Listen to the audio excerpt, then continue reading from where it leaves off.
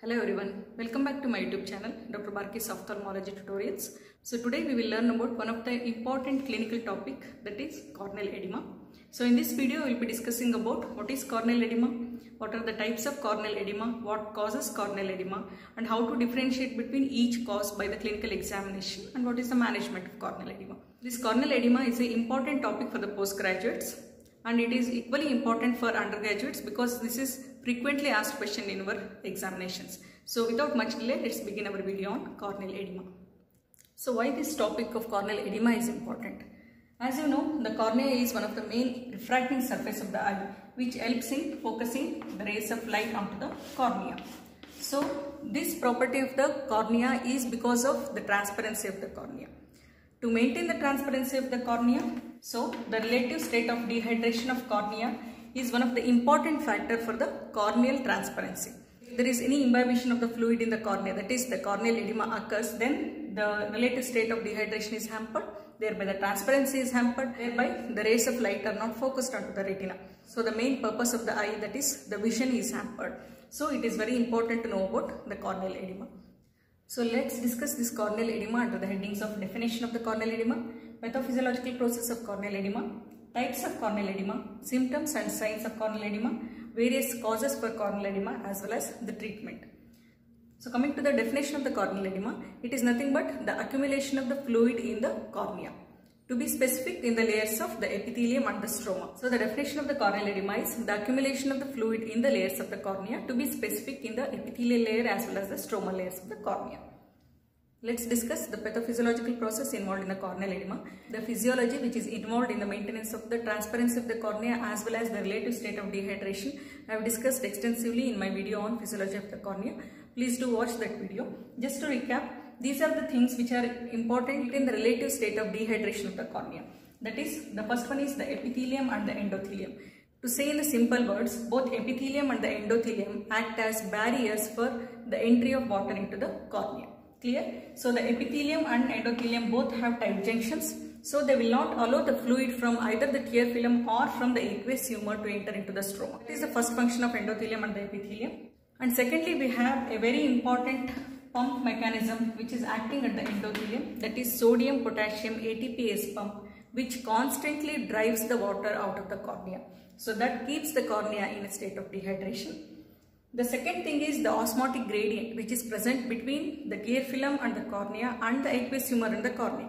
So both the tear film as well as the aqueous humor are concentrated compared to a corneal stroma. So both the tear film and the aqueous humor also constantly drives the water or the fluid from the cornea and keeps it in a state of dehydration. And this osmotic gradient is made use in the treatment of the corneal edema when you are using the hypertonic solution or the drops to treat the corneal edema. And third thing is the evaporation of the tear film, which will again drive the fluid from the cornea and keeps it in a state of dehydration. This is one of the basis for increased pain and the discomfort which is seen in Fuchs endothelial dystrophy. And the fourth important thing is the intraocular pressure.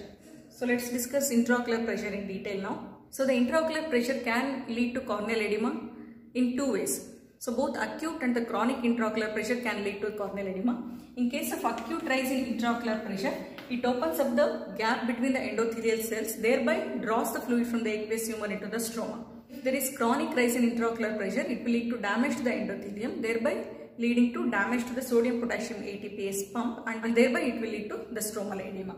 So we have a formula here, that is imbibition pressure, that is the capacity of the cornea to imbibe the fluid is equal to the intraocular pressure minus the swelling pressure of the stroma of the cornea. So normally it is the normal swelling pressure of stroma of cornea is around 50. So if the IOP crosses more than 50, it will invariably lead to the corneal edema.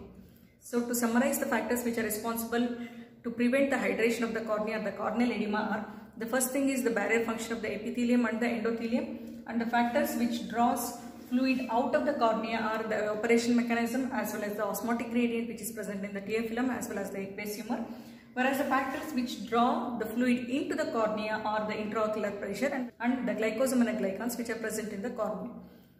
So this is about the pathophysiology. Coming to the symptoms of the corneal edema, here the patient can be completely asymptomatic, or they may present with decreased vision, or there can be pain, associated photophobia, or it can be associated with lacrimation and the redness of the eye, depending upon the cause for the corneal edema. So whenever patient comes with those symptoms which I explained just now, ask in detail about all this, that is the age of onset of those symptoms, present since how many days, okay, that is duration, the laterality, that is whether it's bilateral or unilateral, family history is present or not, ocular medications, whether the patient is using any other ocular medications, history of surgery or the trauma to the eye, as well as the diurnal variation of the symptom. So it is important to ask this history to point out the cause for the corneal edema. So how this will influence, I will discuss when I discuss the causes for the corneal edema. So coming to the examination of the corneal edema, so here a thorough examination using slit lamp is must. So slit lamp examination shows either there is epithelial edema or the stromal edema. So these are the two types of corneal edema, that is epithelial edema and the stromal edema. How the normal cornea looks? The normal cornea is, that is the anterior surface is smooth with crystal clear transparency. So if there is any problem like the edema or the epithelial breach, it will start changing its color to little greyish thing. So if there is any epithelial defect, okay, so if there is any epithelial defect which is a reason for your corneal edema, you can easily pick up this epithelial defect with your fluorescent staining, do FS staining. So I will note down the epithelial defect. When you examine the cornea, around the epithelial defect there is some greyish haze which is seen. So that indicates that there is epithelial defect. So how this epithelial edema presents? Initially again the luster of the cornea is lost. So the cornea becomes lusterless in the initial stages of epithelial edema. So as it progresses, it will lead to the microcystic bullae which are formed, or the microbullae which are formed. Later on it will lead to frank bullous keratopathy. Okay. So there will be big bullae which are formed in the corneal epithelium. So that's how the epithelial edema presents. And here the patients will have severe pain when the bullae ruptures, because the corneal nerve endings are directly exposed. So the patient will experience severe pain and discomfort in the epithelial edema, especially in the stage of the bullous keratopathy. Coming to the stromal edema, that is the imbibition of the fluid in the layers of the stroma. Here when you do the slit examination, when you throw the slit beam, okay, it appears wider than the normal width. So that is one indication, and there will be the presence of DM folds. Okay. So if there are DM folds, it indicates that it is a stromal edema. So here if there is only stromal edema, patient may not experience much of pain or the discomfort, but there will be decreased vision. So after examining the epithelium and the stroma, go for the examination of the endothelium, where you can find something called as the guttae. Okay. So how you examine the endothelium? Under high magnification, make a wide angle between the illumination and the observation unit. Okay. Then focus on the endothelium. There you may find this guttae. So what is this guttae? It is drop-like excrescences which are seen on the posterior surface of the cornea. Okay. So this is one of the signs for your Fuchs corneal endothelial dystrophy. So it is very important to examine the endothelium also whenever you are examining the corneal edema patients. Next common word which is frequently used when you are describing the corneal edema is the striate keratopathy. So where it is seen, striate keratopathy is usually seen in postoperative patients where the corneal sections are made. So here you see a grey lines, okay, which are coming from the corneal sections and move across the globe. So why this occurs? Because of the slight folding of the cornea, especially the Descemet's membrane and the posterior lamella of the stroma undergo folding, which will lead to the striate keratopathy. This is also one of the signs for our corneal edema. So to summarize the signs, examine for the intactness of the epithelium by doing fluorescent staining.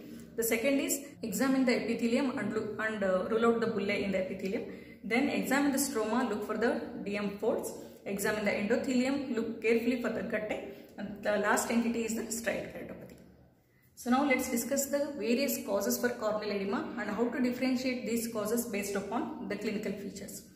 So the first cause is the epithelial defect. The second is where there is endothelial affection or the endothelial dysfunction, which can be secondary to raised intraocular pressure, okay, or it can be secondary to the trauma or the inflammation or hypoxic conditions, or even the medications which are used. And the third is secondary to the primary endothelial failure. So we will discuss each one now. The first is epithelial defect, endothelial affection secondary to raised intraocular pressure, following trauma, inflammation or hypoxia or the medications, and the third is the primary endothelial failure. So how the corneal edema secondary to the epithelial dysfunction presents? So the cause is usually the epithelial defect which is present, usually acute in onset, and there is stromal edema. Okay, don't get confused because there is epithelial defect. Don't tell that it is because of the epithelial edema. It is the stromal edema or the haze which is surrounding the epithelial defect. And the epithelial defect, you can make out by doing the FS stain. So if the cause is because of the raised intraocular pressure in presence of the normal endothelium, please note this point, in presence of the normal endothelium, if there is raised intraocular pressure and the corneal edema, then it will be like acute in onset, okay. There will be only epithelial edema. It can be in any stages of the epithelial edema, that is right from the haze to the microbullae to the bullous keratopathy, okay. So there can be microcystic formation and it can be either central or the diffuse epithelial edema. So next is, if the corneal edema is secondary to the causes like the trauma or the chemicals or the hypoxia and the inflammation. Here they share a common thing, that is the edema is stromal again. It can be either central or diffuse, okay. And again in most of these cases it is acute in onset, okay. So those are the common features. So let's discuss each one now. It can be following trauma to the endothelium, or it can be following usage of the chemicals like zirconium chloride, which is used as a preservative in most of the eye drops, or it can be following chlorhexidine. This entity is also called as Epithelial keratopathy, okay. That is the keratopathy which is following the chlorhexidine. Even the corneal edema can manifest following the usage of the systemic drug, that is the amantadine. Even following hypoxia, like in case of contact lens users, there is manifestation of the corneal edema. And in inflammation, that is the inflammation of the endothelium called as endotheliitis, okay, which occurs in case of herpes simplex keratitis, can also manifest as corneal edema. Coming to the last group of causes for the corneal edema, that is the primary endothelial failure. Whenever there is primary endothelial failure, which occurs secondary to most of the endothelial dystrophies like the congenital hereditary endothelial dystrophy, Fuchs endothelial dystrophy, or posterior polymorphous dystrophy, or even in case of eye syndrome, that is iridocorneal endothelial syndromes, these will also present with corneal edema. The features which are common for this group of causes is, it is usually chronic and it is progressing, and it is stromal as well as it is diffuse edema, okay. So let's discuss each one in brief now. So coming to CHED, that is congenital hereditary endothelial dystrophy, it is rare disease because of either focal or generalized absence of the endothelial cells. So it has two types, CHED 1 and 2. One is autosomal dominant in inheritance pattern, whereas 2 is autosomal recessive. The onset is usually perinatal, okay, and it is bilateral disease with symmetrical involvement. So here comes the importance of asking those relevant questions which I told before. So the answer to those questions may hint towards the diagnosis. So how these children of CHED present? They usually present with diffuse corneal edema. So the cornea will either be bluish to greyish in color. Later it will progress to the ground glass appearance and then to the complete opacification of the cornea. Children will present with variable amount of defect in the visual acuity depending upon the stage of the disease. Coming to next cause in the primary endothelial dysfunction, that is the Fuchs endothelial dystrophy. Usually it is bilateral. Females are more commonly affected and it is more frequently associated with primary open-angle glaucoma. It can be either autosomal dominant or sporadic in nature. This is one dystrophy which appears in the old age. Compared to all other corneal dystrophies, the Fuchs endothelial dystrophy usually appears in old age, but still it can appear in the younger age group. Okay, so when you examine the cornea, you will find the guttae. So how the disease progresses in Fuchs endothelial dystrophy? First, there is appearance of the guttae, which is nothing but the excrescences which are present in the posterior surface of the cornea. This will progress to the broken bronze appearance. So there will be endothelial decompensation, which will lead to the stromal edema. So if the stromal edema increases by 30%, it will lead to the epithelial edema, leading to again the bullae formation, and the rupture of the bullae will lead to the pain. This is how the Fuchs endothelial dystrophy will progress. Coming to the last type of the endothelial dystrophy, that is the posterior polymorphous dystrophy, which is again a rare disease, asymptomatic. So this PPD is usually asymptomatic, bilateral, but it is asymmetrical in involvement. Here the corneal endothelium is similar to the corneal epithelium, so it loses its function, autosomal dominant in inheritance, and it is present at birth or soon after. And there is vesicular endothelial lesions which are present in the endothelium. And later these vesicles will join to form the band-like lesions in the corneal endothelium, thereby leading to the opacity of the cornea. And this is more commonly associated with the iris abnormalities as well as glaucoma and the Alport syndrome. So this is about PPD or the posterior polymorphous dystrophy. So after doing thorough slit lamp examination, you will almost know the cause for the corneal edema. Along with that, you can also use the pachymetry to know the thickness of the cornea, which will help in monitoring the patient. And the second is the specular microscopy, which will give the endothelial count, thereby giving the clue for the cause as well as the prognosis for the patient. If the endothelium count is less than 700 cells per millimeter square, it is a critical stage where the corneal decompensation will happen. So coming to the last part of this video, that is the treatment of the corneal edema. Here it can be divided into the treatment of associated abnormalities as well as the treatment of the corneal edema per se. So in the abnormalities, we should treat the raised intraocular pressure as well as the inflammation. The inflammation which is the cause for corneal edema, like the endotheliitis, which is seen secondary to the herpes infection. So here you should use the steroids to reduce the inflammation, and that will take care of the corneal edema. So unless you treat the inflammation, the corneal edema will not come down. The second thing is reducing the intraocular pressure. Here you should use the carbonic anhydrase inhibitors cautiously, because the carbonic anhydrase enzyme which is present in the corneal endothelium, if that is inhibited, that can lead to corneal edema. Okay, so the carbonic anhydrase inhibitors, that is acetazolamide, can worsen the corneal edema sometimes. So you should carefully use this if you want to use. And there are reports of the corneal edema which is happening following the topical usage of carbonic anhydrase inhibitor, that is dorzolamide. Okay. So that is about the treatment of associated abnormality. So next, moving on to the treatment of the corneal edema proper. So coming to the treatment options for the corneal edema, the first thing is the hypertonic solution. This is the most commonly used treatment for the corneal edema. That is 5% sodium chloride can be used. Remember, these hypertonic solutions are useful whenever there is epithelial edema. It may not be of much help when there is stromal edema. The alternate for the sodium chloride is the glycerin, but the glycerin will cause more amount of stinging sensation. So use the anesthetic drops before applying the glycerin. Then it will clear of the corneal edema temporarily. So this is for the temporary clearing of the corneal edema. The next is the bandage contact lens. So whenever the patient is having pain and severe discomfort, you can go for bandage contact lens. But here again you should weigh the benefits and risk of the bandage contact lens. So it will decrease the pain and discomfort, but it may increase the chances of infection and the corneal ulcer formation, and it will hamper the oxygen permeability to some extent. So use the bandage contact lens with a high oxygen permeability. The third treatment option is the anterior stromal cautery. Using the thermal cautery, give the burns in the Bowman's layer. So that will create a firm adhesion between the epithelium as well as stroma, thereby preventing the edema. And then we have the conjunctival flap, and again this is indicated whenever the visual prognosis is poor but the patient is having very severe pain and discomfort. So here first you will completely remove the epithelium, cover the cornea with the conjunctival flap. Then we have amniotic membrane transplantation. Serves the similar purpose as that of the conjunctival flap.